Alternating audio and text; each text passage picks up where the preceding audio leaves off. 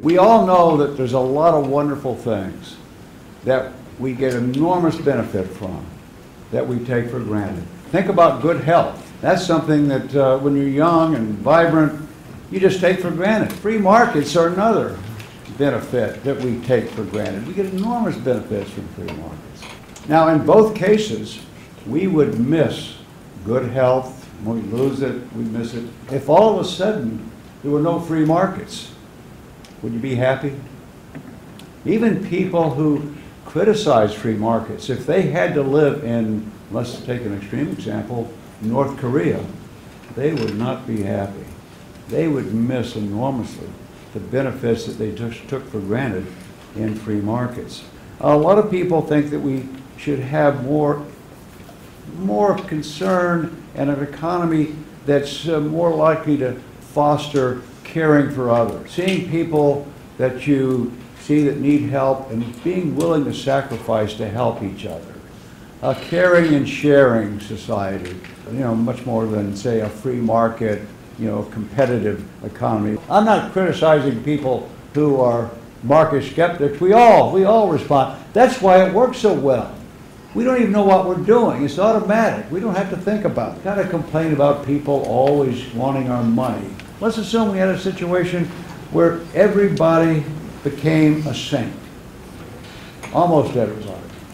And they decided they didn't want money. That was so crass, just grubbing for money. They wanted to have a spiritual existence and get in touch with the real meaning of life. And I'm not making fun of this. I'm glad some people do this. But let's assume everybody did it.